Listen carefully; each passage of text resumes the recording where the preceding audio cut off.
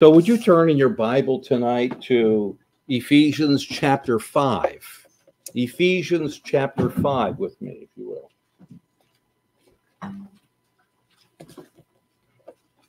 My wife and I have and continue to enjoy having our grandchildren stay with us.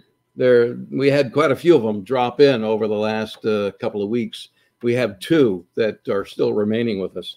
But anyway, one of the things that kids like to do is they like to be copycats, right?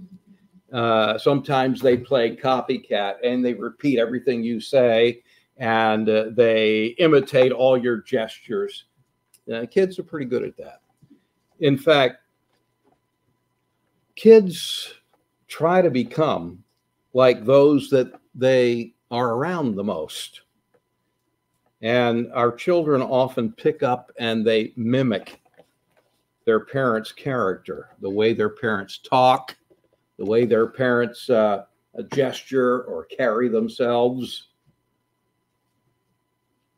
In Ephesians 5 and verse 1 and verse 2, note this.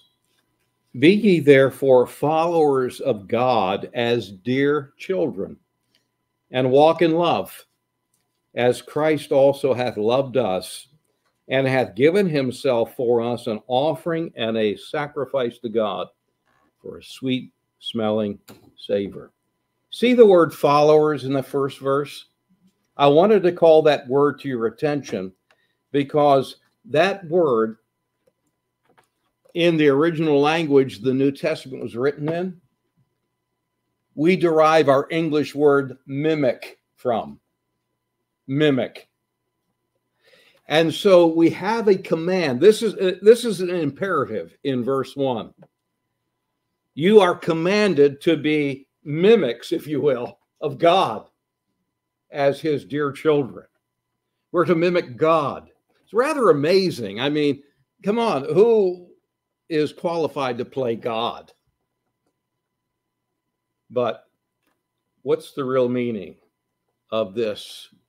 Be you imitators or mimics of God. Well, I think the explanation is in the following verse that we've read, verse 2. And so I want to share some thoughts with you from that second verse in particular, after we pause a moment and pray. Our Heavenly Father, we don't deserve the least bit of the mercies of God that we are the recipients of. We're the glad recipients of. And we are so thankful tonight that we can know you, the only true God, your Son, the Lord Jesus, who is the exposition of you, who is the exegesis of the Father. We come to know you through him. And we're so grateful tonight for this passage of Scripture and ask that you might open our spiritual eyes and burn it into our spiritual heart to accomplish the purpose for which you would have us to look at it this evening. And may Jesus be praised, and may our hearts be and lives be enriched. We pray for his sake. Amen. Now I want you to look at that second verse again. Here's how we are to mimic. This is how we're to mimic the Lord. We are, first of all, notice this, we're to walk. We're to walk. When I think of walk, I think of that being a key word in the beginning book of the Bible. The book of Genesis is all about people that walk with God. Really model people that modeled faith, that walked with the Lord and were worthy of him calling them his friends. God wants us to be like people that walk with him.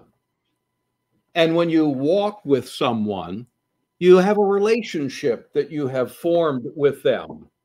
And so God wants us to be like those that walk with him.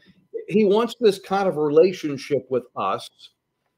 It is our walk with God that determines really how we think in how we conduct ourselves, how we act. And when you stop and think about walking, you realize that to walk is not a single action. When we walk, it is a reiterated step after step after step. So when we talk about walking, it's a command not to do one specific thing, and that's it. But it's talking about a pattern of life. It's talking about a pattern of unbroken fellowship with God that ought to characterize our lives. When you see believers being called in the Bible to walk, you should understand that he's talking about a lifestyle. This is what your life ought to look like. This ought to be the pattern of your life. The biblical emphasis is a pattern rather than single acts that you do. In fact, I find, and I'm sure you do too, that often the single acts in my life don't match and don't fit the pattern of my life. I experienced that in a big way in my mind just last week when I had a particular attitude toward an unsaved person that, whoa, after I got quiet and got before the Lord, I was so rebuked by him. You know, here I'm supposed to love these people. God wants to reach them. God wants to save them. And my attitude was, I could strangle that person. You know what I mean? So sometimes single acts don't fit the lifestyle, don't fit the pattern. We're to walk. God wants us to live in a way that is consistent. And I'm convinced that one of the keys to raising children that follow the Lord is parental consistency. Parents that are consistent in their walk with God. And when we see the word walk, I want you to think of the word consistent, a pattern of life. So here's what we are to do. We're to be imitators of God. We're to be God's mimics as his dear children. How do we do that? We walk with him. There's a consistency. There's a pattern in our life that is identifiable. But then look at how we are to walk. He says, walk in what? Walk in love. Walk in love. And that word, you've probably heard the Greek word thrown around. It's common in Christian circles. It's the word agape, right? Well, did you know that that specific word for love is only found in the New Testament? It is not. It is a word that was non-existent in secular Greek language, because the kind of love that agape defines is a love that the Greeks knew nothing of. In fact, it's foreign to human thinking. The New Testament definition of this word for love, agape, is simply this. It is that you as a person care more about others than you care for yourself. That's what agape love is. It's more than loving your neighbor as yourself. It's loving your neighbor more than you love yourself. It's a love in which the well-being of others is more important to you than your own well-being. Walk in love. It's that kind of love that he's calling us to consistently manifest, walk in love. And Christ is the pattern for that kind of living. You know, we get wowed at the signs and wonders in the gospel that Jesus did. But why did he do that? You know why he performed the miracles he performed? Because he was walking in love. Because he was saying, it's not my will, I'm more concerned about others than I am about myself. Which leads me then to say that to walk in love is to walk in an attitude of being selfless. Being selfless. You know, I thought about it. I talk about selflessness and anti-selfishness and sacrificial living a lot. And I ask myself, why do I keep bringing this up? And I've come to the conclusion because God brings it up. That's what the Bible's about. You know, the New Testament obviously gives the gospel to sinners, but the bulk of the New Testament is the word, the gospel to believers, which is sanctification. You know what sanctification is about? It's about denying and dying to yourself. And so here we are again. Walk in love. Be consistent. Have a pattern of living that you care more about other people than you do about yourself. Selfless, consistent.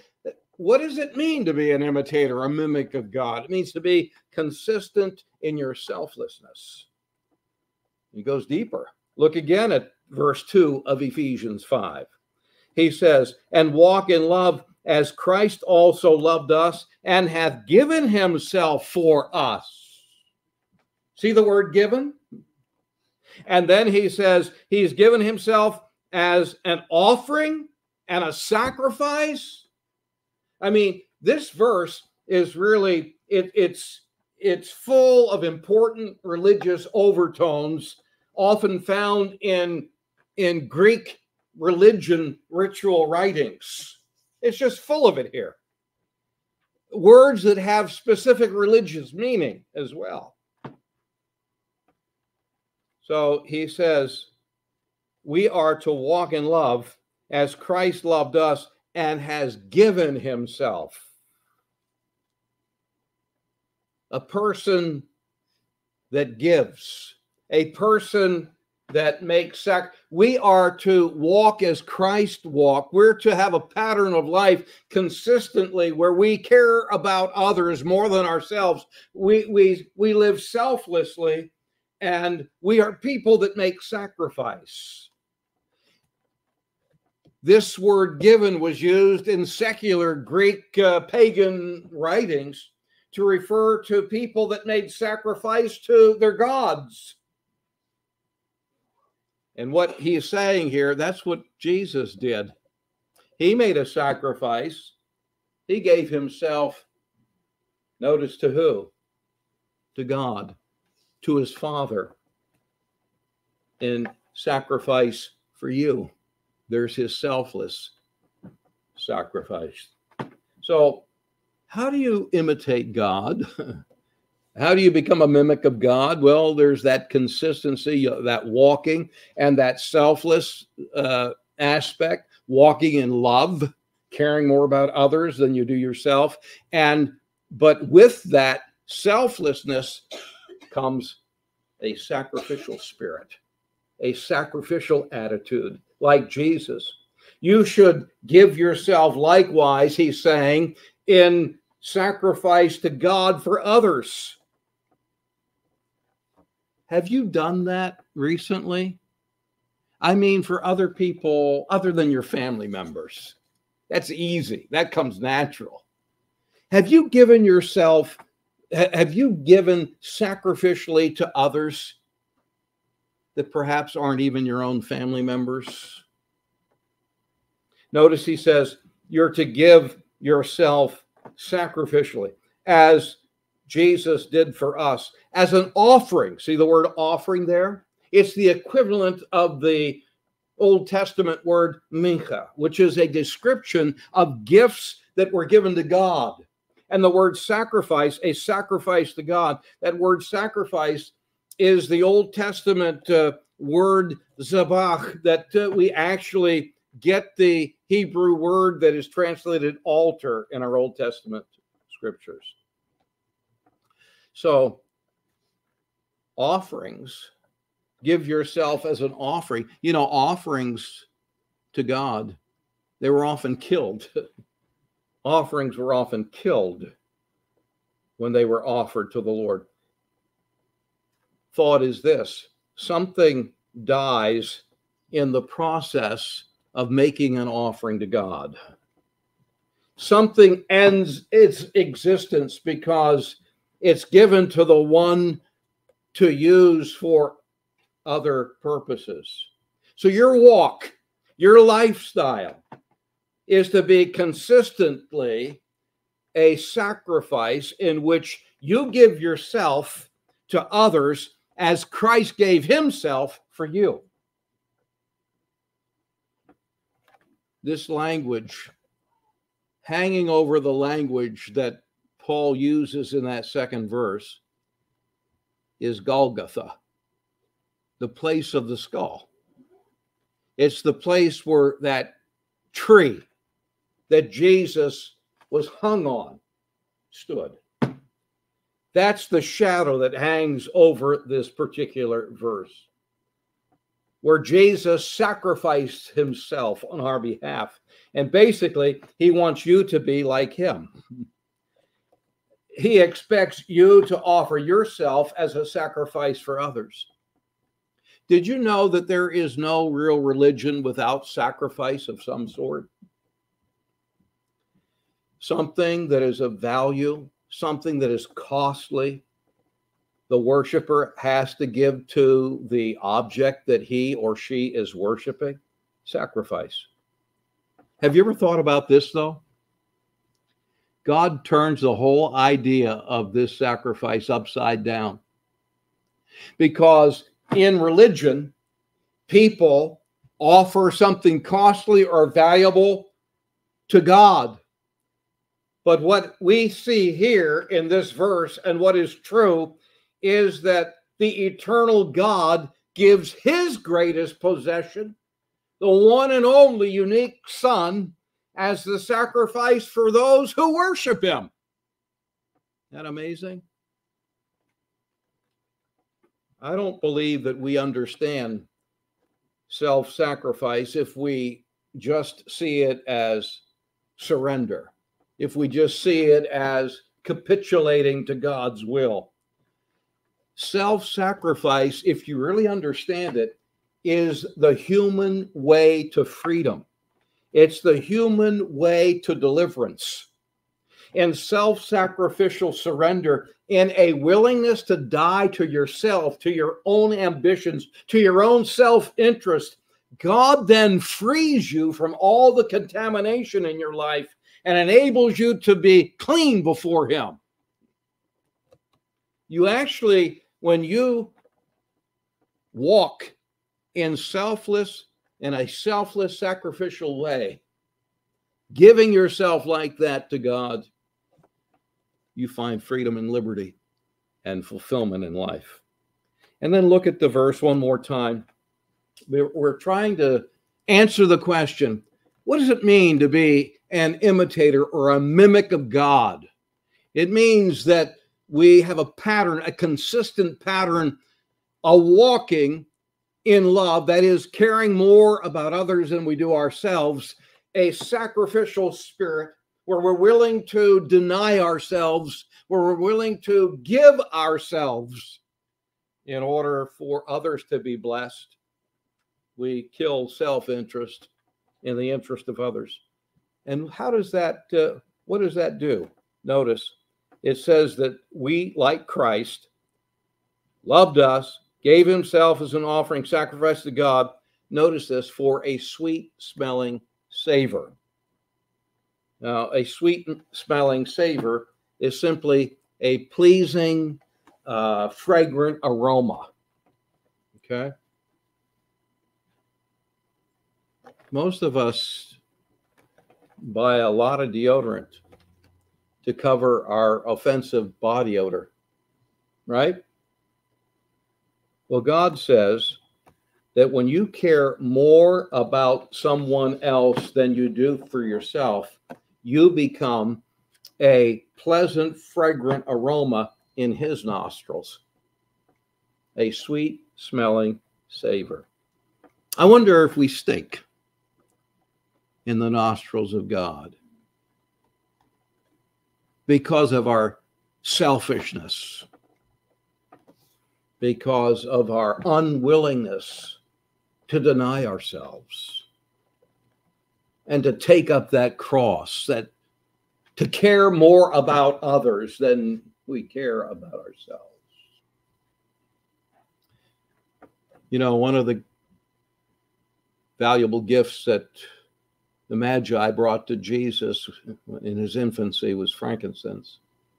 Frankincense was a very expensive perfume back in that day. I understand that frankincense is derived by slashing or hacking a particular tree with a knife, with a hatchet, whatever, and then they cut away the bark under that slash mark below the wound, and the tree will bleed its sap, and the sap drops in tear-shaped form. So the tree cries, the tree weeps. It weeps its sap. They let that sap then harden, and then the pieces of hardened sap are gathered and ground into powder and then dissolved in some type of liquid solvent. So the fact of the matter is, it's only when the tree loses its own life fluid that it can make the world a better smelling place. And believers, your life is like that. Your life becomes a pleasant, fragrant aroma in the nostrils of God as you give your life to Him for His purposes. Otherwise, I guess I would say our lives are a stench. They stink. Ever been near a skunk that has sprayed? What's your life? Is it a sweet smelling savor to God? Be ye therefore followers or imitators or mimics of God as His dear children. Walk in love as Christ also loved us and hath given Himself for us an offering and a sacrifice to God for a sweet smelling savor.